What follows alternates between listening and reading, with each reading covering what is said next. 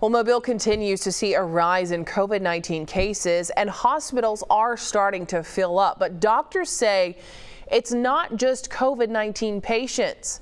The influx of people going to the emergency room because they think they have COVID is affecting it too. Dr. Larry Mellick, the chief of pediatric emergency medicine at USA Health, says the children's and women's pediatric emergency room and floor are full.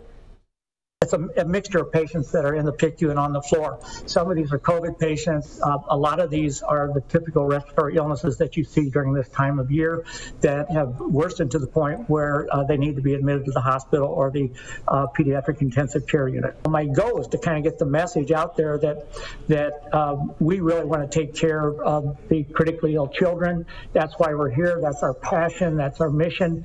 But we are not a testing site. Dr. Mellick, they're reminding people also that pharmacies, urgent care centers, and the Mobile County Health Department all offer testing for COVID, and people should only use the pediatric emergency department if your child is truly in need of an emergency.